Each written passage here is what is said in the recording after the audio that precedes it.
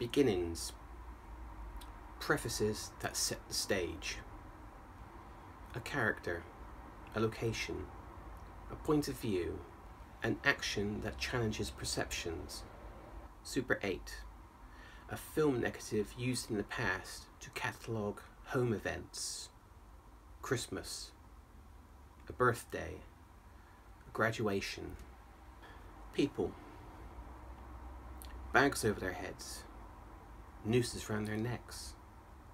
The camera recording their final moments. A grisly beginning for today's double feature into the macabre. Scott Derrickson's Sinister. Ethan Hawke plays a writer who is desperate for a good story.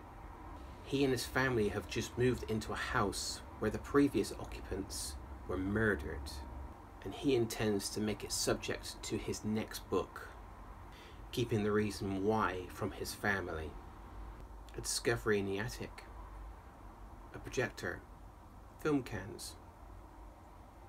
Happy memories from days long gone, right?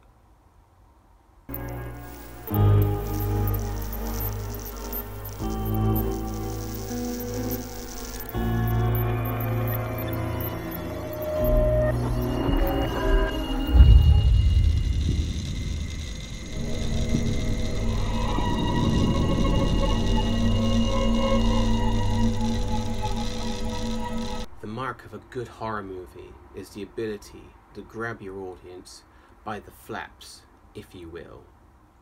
Enough that they will enjoy or vomit a second time. Now, not everybody can have the same reactions. Now, when I first saw it, it dug right into my skin. I don't get that much at my age, so I loved it.